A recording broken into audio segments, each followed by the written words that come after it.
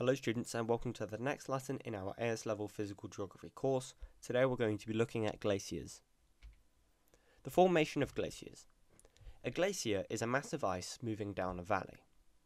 Its formation is relatively simple. As snow falls on a surface, it begins to accumulate into a mass. The snowflake structure is a structure that naturally has trapped air inside it. So as the snowflakes pile up, they naturally have a lot of air inside it, and that snow has a lot of air which is going to have to then be compressed.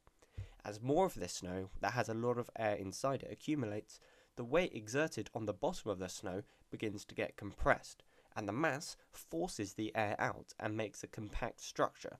This is called firn. After more time, the air is fully pressed out and a solid block of ice of really compact firn then forms.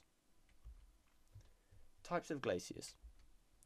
There's two types of glaciers, the first of which is a temperate glacier. These are glaciers which melt in the summer due to higher temperatures. The meltwater makes the glacier melt due to basal flow, and we're going to be looking at the types of flow later. Basal flow is basically the flow of a glacier down the valley because of the meltwater underneath the glacier, which then makes it slip. It is therefore more likely to erode at a greater rate because of this meltwater that it possesses. Polar glaciers are the second type. These are glaciers which do not melt at all because the temperature is always at 0 degrees. They do not have meltwater at all because they don't melt, obviously, so they move by internal deformation. What this is the ice crystals orientate themselves in the direction of flow and slide past each other. They are therefore less likely to erode due to not having any meltwater, and they move at a slower rate. Glacial zones. Parts of the glacier behave differently. Here we have two zones in the glacier, the lower zone and the upper zone. The upper zone has less pressure on it, and hence has no meltwater. It moves by internal flow.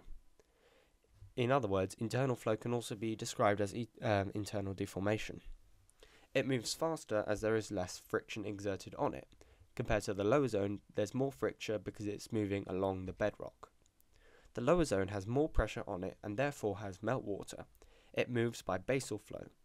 It's slower because there is no meltwater, and the friction exerted on it because of the bedrock then makes it slow down.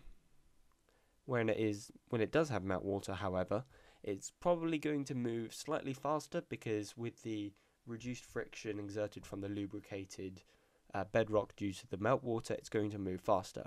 However, generally the upper zone always moves fastest. Here are some questions on glaciers. Have a go at answering these on another sheet of paper by pausing the video to give yourself time.